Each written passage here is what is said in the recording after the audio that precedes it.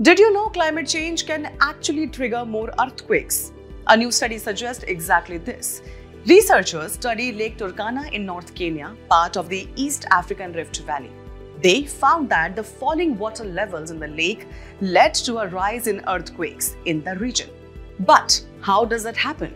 The reduced weight of the shrinking lake on the Earth's crust allows the faults in the Rift Valley to move more easily and even boost magma production under nearby volcanoes. This makes it important for us to understand the geography of the area.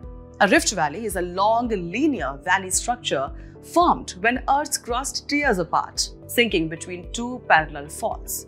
The East African Rift Valley, also called the Great Rift Valley, is formed due to drifting away of three tectonic plates: the Arabian plate, the Nubian plate, and the Somalian plate. The peculiar features of the valley are volcanoes formed due to thinning of crust and formation of ribbon lakes like Turkana and Malawi.